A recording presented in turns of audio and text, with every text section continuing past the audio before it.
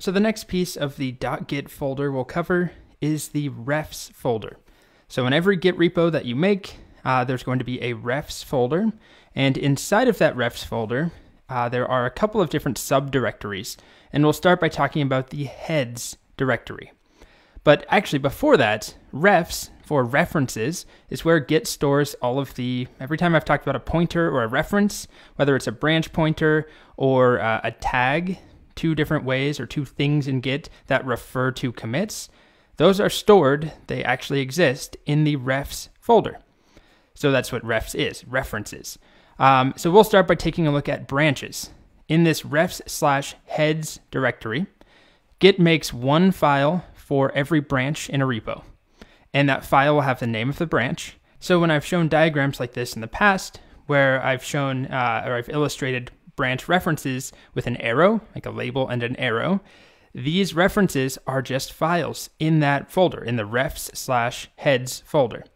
So if we had a branch called dark mode, there is a file called dark mode, and there's no arrow, but inside the file, there's a commit hash that points to a particular commit. So in this repo, this is the React repo. Let's see, we've got 3 branches here. And if I just show you inside of this .git folder, I'll just show the contents, .git/, and then we've got refs right here. So I'll just print out the contents. We have heads, remotes, and tags. Now, you may not have all of these, depending on if you have any remotes, if you have any tags. Also, I forgot to mention that if you started with a brand new empty Git repo, things are slightly different than if you actually have a commit in there, if you have, stuff being staged, if you have history. So everything I'm talking about is once you have at least one commit and at least one branch. Okay, so inside of this heads directory, I'll print that out just like this. You'll see we have 3 files, one for each branch. And each one of those files contains a commit hash. So why don't I start with a git log? Actually, let me just open up the contents here. Okay, so I have it in VS Code, my .git folder for this one repo. If I look at refs, heads, here's the 3 files. Let's take a look at new branch. I think that's a branch we're currently on. And it just has a commit hash in here. 796 is what it starts with. If I do git log one line, we can see this is where new branch is. This commit, 796. But we have some other branches, I think. Actually, maybe not. We've got these remote branch, but all the other branches here, master, new branch. Okay, well, why don't I make a new commit instead? As you can see, master and new branch refer to the same commit. This one doesn't. Branch from tag, I made that a while ago in a previous video. It refers to a different commit. Just like this slide, where we have one branch pointing or referencing one commit and a different reference over here to a different commit. So if I make a commit on this new branch, do I have any changes here? Nah, of course not. Let's just make a file. Touch new file. .js. Let's add new file. Let's commit it. Add new file.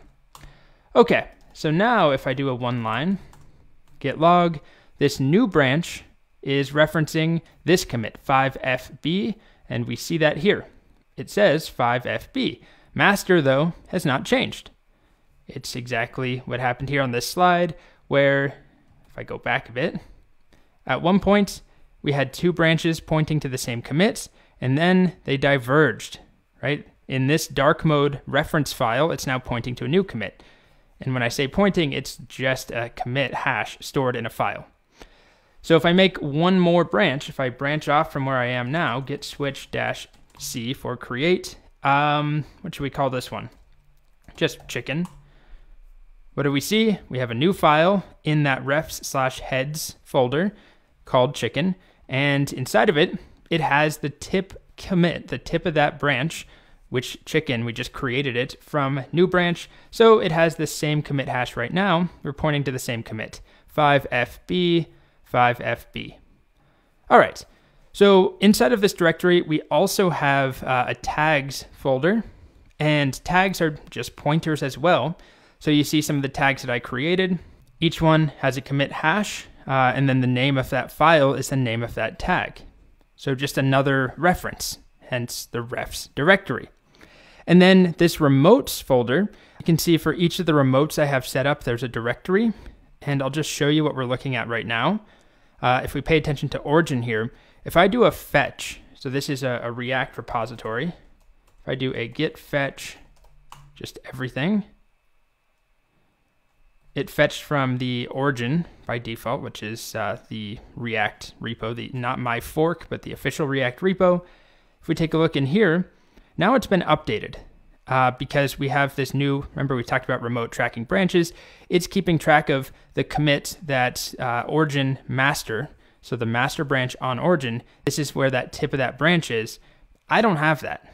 That is not actually on my local working directory. I know about it, or my Git repository knows about it. It has that commit here, and this is how it's able to do things like when I type git status. If I go back to master, rather, and I type git status again, it tells me you have diverged. But long story short, this is the same concept, right? A reference to a branch, but instead of a local branch that we have, this is something that's updated when we fetched or when we pull. These are references to branches that are on a remote. So that might be the origin remote, the master branch, or the cult remote, the master branch, but there could be many, many other branches on there. I just don't have them currently. All right, so that's a quick exploration of the refs directory.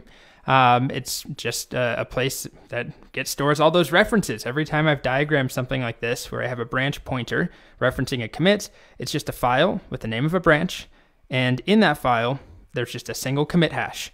And then there's a bunch of them, one for each branch, and they're stored in the heads directory, where it's also a tags directory and a remotes directory. Okay,